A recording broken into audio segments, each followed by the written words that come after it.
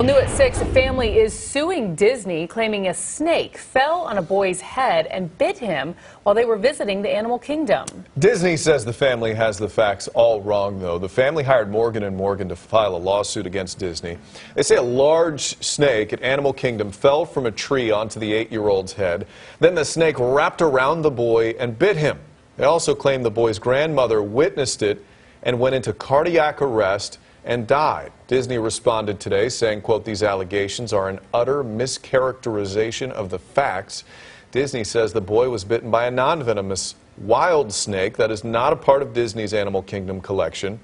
A park nurse put a Band-Aid on his finger, and the family, they say, went back to enjoy the rest of their day at the park. Matt Morgan plans on holding a news conference tomorrow to talk about the case. We'll bring you updates when we get them.